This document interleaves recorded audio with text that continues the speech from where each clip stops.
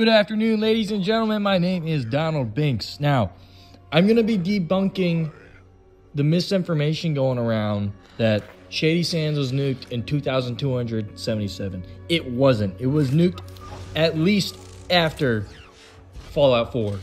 And here is my reason for that. During Maximus's flashback, when he was a child, we see that there's a Brotherhood of Steel Knight saving him.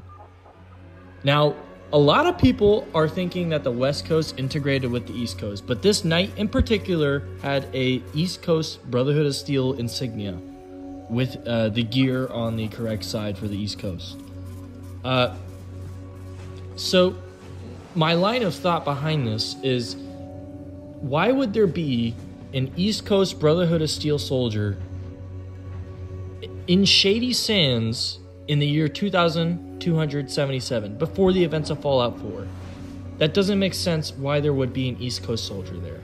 The only way an East Coast soldier would be there is after the events of Fallout 4. In nowhere in Fallout 4 was there any sort of hint or insinuation that Elder Maxon had sent anyone back to the West Coast. This has to be after the events of Fallout 4. If it wasn't, the Brotherhood of Steel soldiers would have been overrun by the amount of NCR soldiers there. They would have been outgunned by the NCR at the height of its power.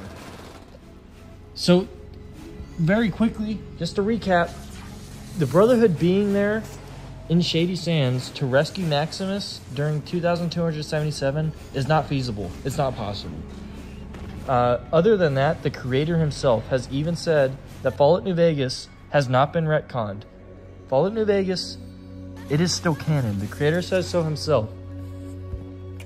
If we're going into the billboard theory, which a lot of people have been talking about, it's just the billboard is written poorly to display information. The fall of Shady Sands is separate from the nuking of Shady Sands. The fall of Shady Sands is supposed to be similar to the fall of Rome. We can assume during the fall of Shady Sands that the NCR moved their capital. Why?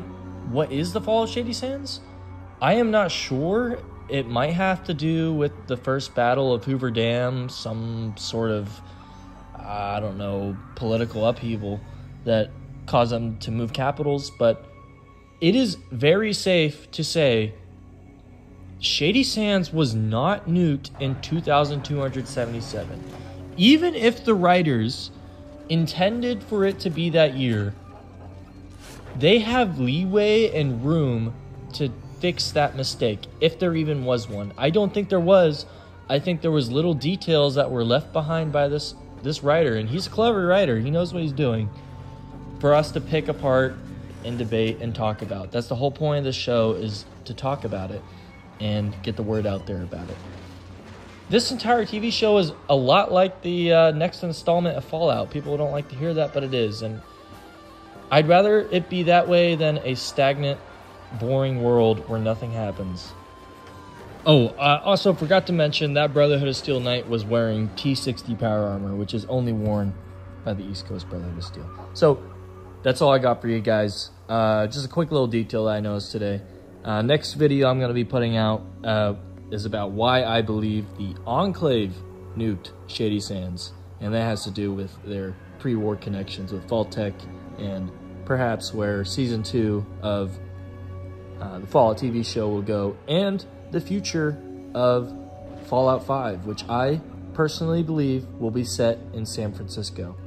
So thank you guys for watching. Take care, and good luck. This is St. Donald Binks, signing out.